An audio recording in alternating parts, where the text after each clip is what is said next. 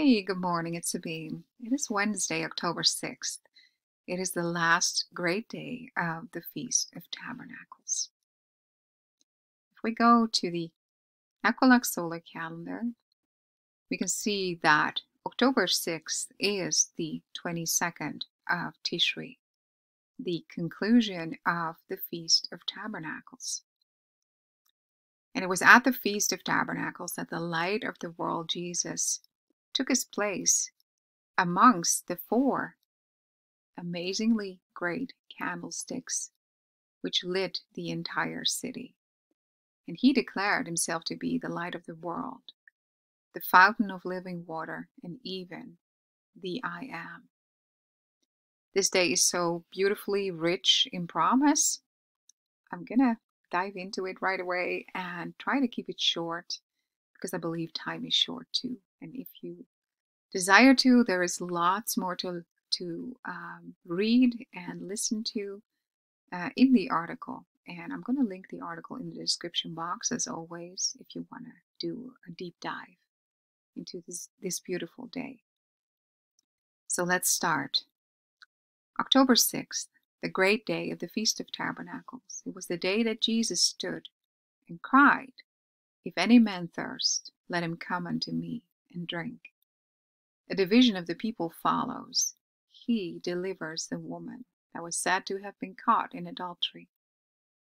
The heavens are in perfect sync, with Venus still at the altar of redemption, and the moon hidden in the glory of the sun. The woman is entirely hidden in the glory of the sun, just like this display of Jesus standing in the midst of the four candlesticks. October 6th, Tishri 22, the great day of the Equinox solar calendar, known also as the day of solemn assembly, or Shemini Atzeret in Hebrew. It's a prophetically very rich and promising day we read about with hindsight in Solomon's assembly, concluding tabernacles in 1 Kings. And we read about it in forward in prophetic time, through the eyes of John, who in the book of Revelation sees an innumerable multitude of glorified tribulation saints standing before the throne of the Lamb on the last great day of tabernacles, Revelation 7:9. Like John, the bride type next to Jesus in the throne room, Revelation 4, the darkened moon bride conjuncts with the sun today in Virgo, a little after midday, after which the sun sets exactly at 18:18. There's a hidden 666 encoded. This is the astronomical new moon phase, which is not the same as the biblical new moon, because that is the sighting of the first sliver. And that is not expected until October 7th. If the moon is not sighted, the new month will start by default on the next day. So today is the astronomical new moon. The moon is dark and hidden in the sun's glare, or rather covered by the sun's glory. There's another planet that is covered by the sun's glory, Mars, associated with war, and the Archangel Michael standing up, is hidden in the sun's glare and invisible all of this month. In John 7, we find the last great day of the Feast of Tabernacles to be the day when Jesus stands up and cries out publicly, after first having attended that feast in secret, and then to start teaching in the middle of it, according to the appointed time on his calendar, which was later than that the Jewish leadership, the religious rulers, had instructed.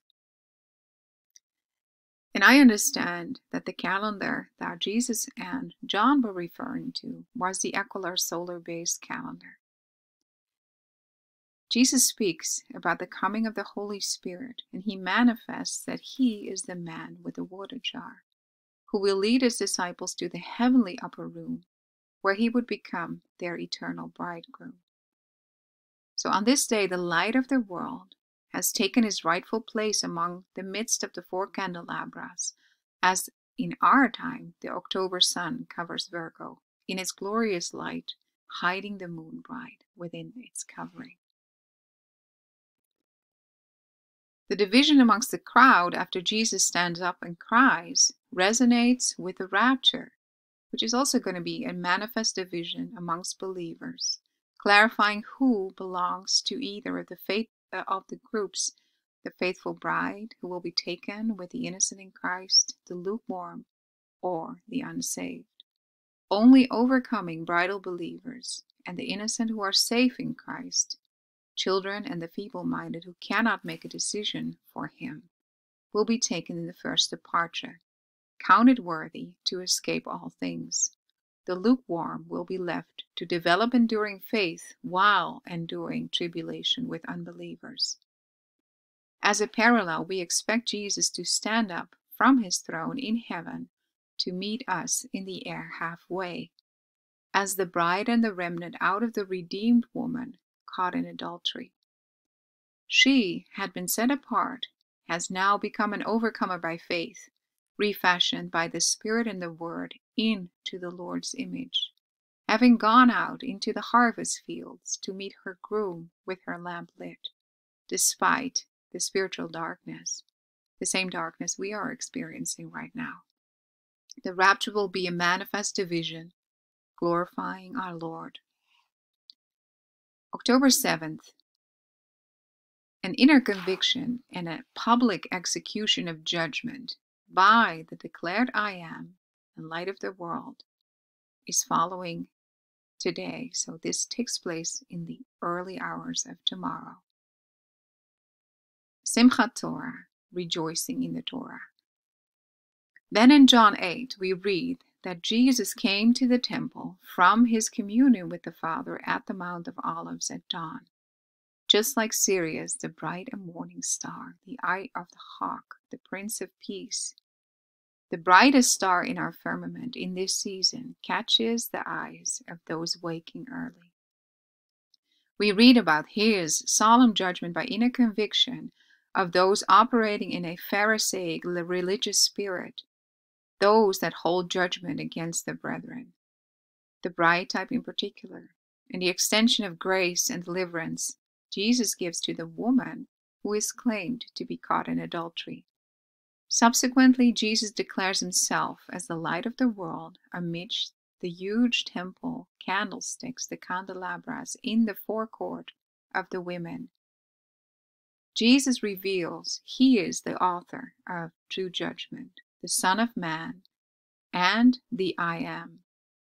These declarations result in misunderstanding in some, accusations in other, especially of his presumed illegitimacy, and great opposition by the Pharisees and high priests, targeting not only his messages and deeds, but his very identity and threatening his life. And under the mounting threat of being stoned, Jesus disappears from their midst.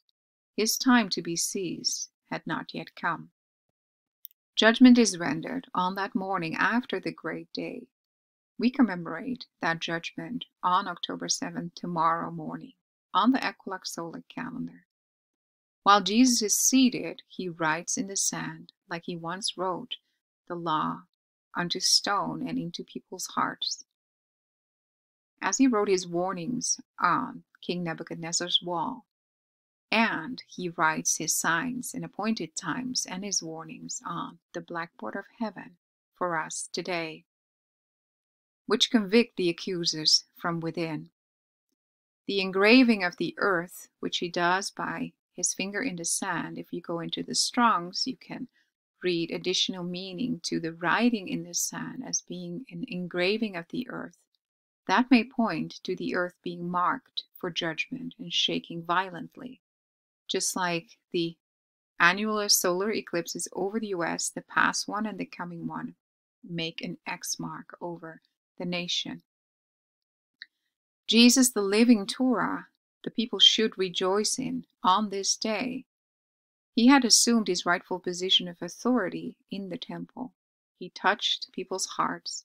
He moved their conscience, but most didn't recognize him or the authority vested in him to either extend grace to them, but also the given ability and authority to judge them. Most were unaware or blind to their desperate need for his true judgment and deliverance. And then he stands up in verse 7, speaking into the innermost, the standard of eligibility to throw the thirst stone of judgment. Only he is able to fulfill. All who stand convicted retreat from senior, the ones most sin-laden, to the young ones. And he stands before the woman who is brought before him to both ensnare her and him. And after the accusers have left, he delivers her. She addresses him reverently as Lord. And I believe that is a beautiful sign of her acknowledging him, not just for his grace, but also for his lordship. The word used for raising up his body after engraving the earth is striking and resonates with him lifting up his spiritual body someday soon as well. So as I was reading these verses, I suddenly found that by him lifting himself up, it may mean that he's going to lift us up because we are his body, we are in him. Empowered and delivered by her Lord, the woman is equipped to overcome and heed his commands to go and sin no more. The word used for lifting up his body is anakupto. That means a raising, a lifting oneself up. That word is so rich with rapture. He states that those that disbelieve and reject him, that soon they will seek him also, but not find him. And unless they turn to him in belief, they will die in their sins, and as outside of him there is no salvation. In like manner, his body of faithful believers and the innocent, kept safe in him, will shortly be gone to where they cannot go. His own will be taken to heaven, and as he entered into the temple, we by him will enter into the Father's house. From the perspective of the left behind, we will be gone as by a thief.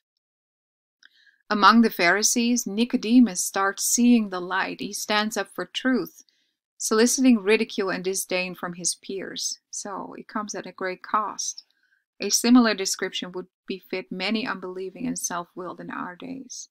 While we see the Lord's light of truth starting to shine amidst those who step out in faith toward him for the first time, despite fierce opposition and having counted the cost, we can see the Lord waking up many unsaved at this time. I once wrote an article about that pivotal morning court scene. In this blog post, linked below, focuses on the woman caught in adultery, in particular, the bride type. It's especially interesting to read what active role the witnesses play in this court session, and how Jesus goes by the law of the Lord and is not ensnared by the Pharisees who want to both condemn the woman and judge him. In our time, the expected second fulfillment, I understand this scene to foretell a transition from the initial extended grace to active judgment of those who operate in a religious spirit of judgment, as well as condemnation of those willfully remaining in spiritual adultery and lukewarmness. Kick-started with the judgment of the U.S. as Babylon's daughter, the harlot nation who relish in sin and bring forth fruits of darkness, despite the extended grace, the ample warnings, and additional time given to repent and turn and bring forth godly fruit, in line with the parable of the barren fig tree.